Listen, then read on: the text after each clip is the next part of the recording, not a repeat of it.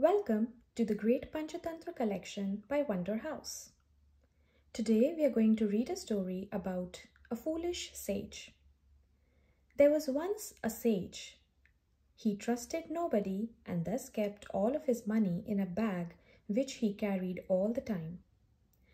A crook once observed the sage with his bag and decided to rob him. He approached the sage and said, "Guruji, please guide me. End my misery."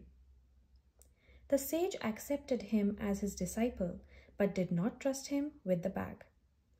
However, the crook was able to gain the sage's trust with his sweet words and praise. One day, the sage said, "Guard my bag while I take my bath in the river." The crook agreed happily. The moment the sage entered the river, the thief stole the bag and ran away. When the sage came back, he could see neither his disciple nor his bag. The sage realized that his disciple was a fraud and went home disappointed.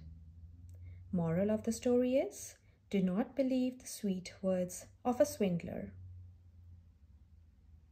Another story that we are going to read today is about a jackal and the rams. One afternoon, a sage was passing through the forest when he saw two rams fighting with each other. They were both severely injured. Blood was oozing out from their heads, but they still kept on fighting with each other. A greedy jackal came out of the woods and noticed all the blood on the ground. He started licking the blood, not caring about the fighting rams. The sage thought to himself, "What a foolish jackal! His life is in jeopardy due to his greed." The jackal kept on licking the blood from the ground and did not notice the rams approaching him at high speed. Suddenly, the rams smashed into the jackal and injured him severely.